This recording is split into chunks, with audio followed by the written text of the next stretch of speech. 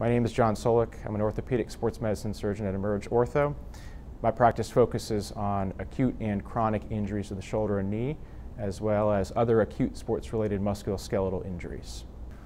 So when we talk about ACL reconstruction with our patients, one of the common questions that we are asked is how to reconstruct the ACL. Because the ACL does not repair back to itself well, we have to use a tendon graft to create the new ligament. There are two main categories of tendon grafts that we can utilize. One is from the body, or autograft.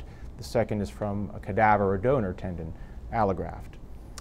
A lot of the newer research supports the idea that using tendon from the patient's own body, or autograft, has a much lower re-injury rate, especially in younger patients, but that advantage is conferred throughout most age groups.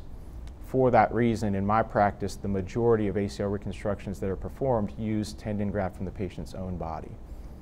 The two main options for achieving a graft from the patient's body are the patella tendon, which comes from the front of the knee, and the hamstring tendons, which come from the back of the knee.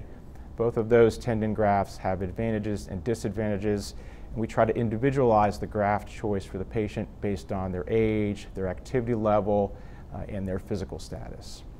I see a wide variety of athletes from high school and college age through adulthood, but one of the most common things among my patients is that they all want to get back to a certain activity or lifestyle. My goal is to get them there.